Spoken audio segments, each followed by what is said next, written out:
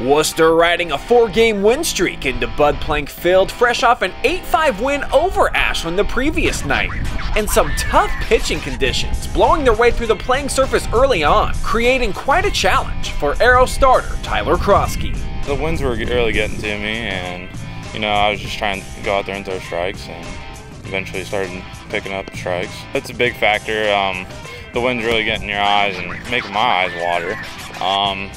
And it has an effect, but you still need to go out there and throw strikes and get the job done.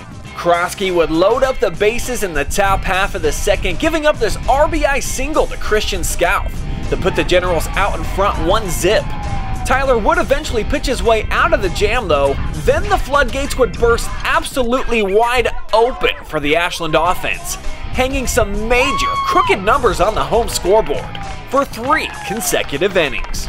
Lots of runs there, second, third, and fourth inning. What do you think collectively played into that for the team? I think we had a lot of energy and we kept playing off of each other, just kept the ball rolling and having.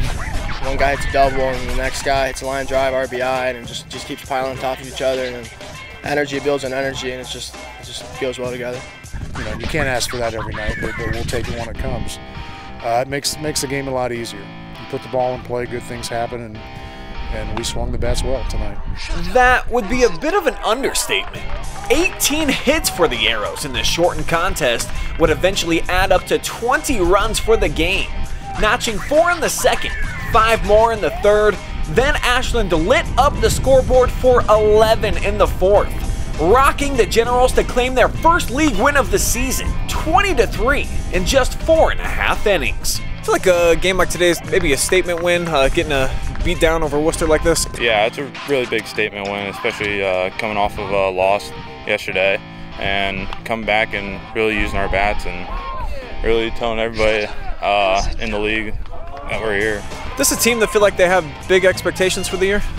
We're a pretty young team, but I know each guy on this team is really competitive, and we all want to get wins. And I think we do have some big expectations despite how young we are.